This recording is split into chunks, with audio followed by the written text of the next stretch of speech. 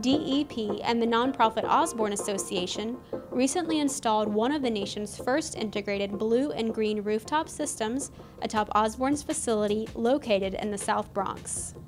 Mayor Bloomberg is committed to invest more than $2.4 billion in public and private funding to build green spaces on our streets, and obviously rooftops as well, to support private green infrastructure installations like this one.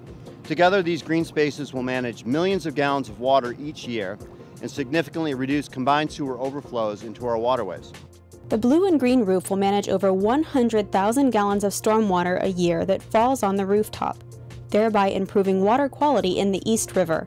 This roof is not just going to reduce stormwater runoff, it'll also create training opportunities for folks in our career center, catering business, and soon our Bronx honeybee business. Osborne's enterprises employ formerly incarcerated individuals. Our work is transforming lives, and we really believe more than anything else in second chances. And today is really about second chances because we gave our roof a second chance.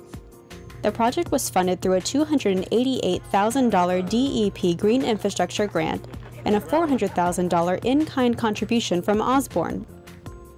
The green infrastructure system controls stormwater runoff from the roof by combining blue detention trays that slow the flow of stormwater into the sewer system and green trays that contain soil and vegetation that absorb rainwater and improve air quality. The system is expected to reduce runoff from the building's roof area by 32% during a typical NYC storm. Monitoring equipment has also been installed to measure the amount of precipitation that falls on the roof, as well as the rate at which it enters the sewer system. This data will inform the design of future rooftop stormwater management projects.